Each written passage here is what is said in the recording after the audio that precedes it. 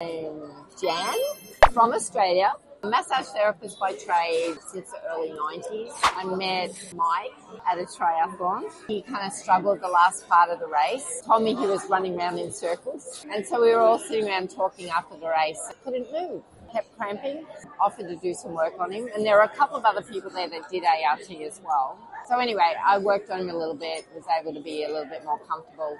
Suggested that I might like to do ART. And that was my beginning. One of the most inspirational things about doing ART just makes you want to be better at what you do and makes you ask questions and help people. Do a really crash course in anatomy. Most people that do massage therapy don't have a really good background in anatomy.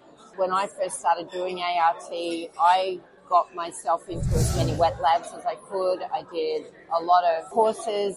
Really exciting to be in a lab looking at cadavers. The fact that there's movement involved in when you're working on people, it's not compressive.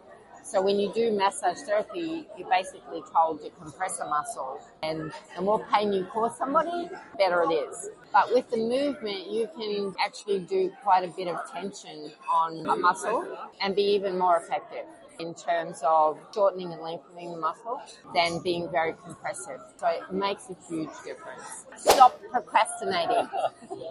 Do it. Do it. Thanks.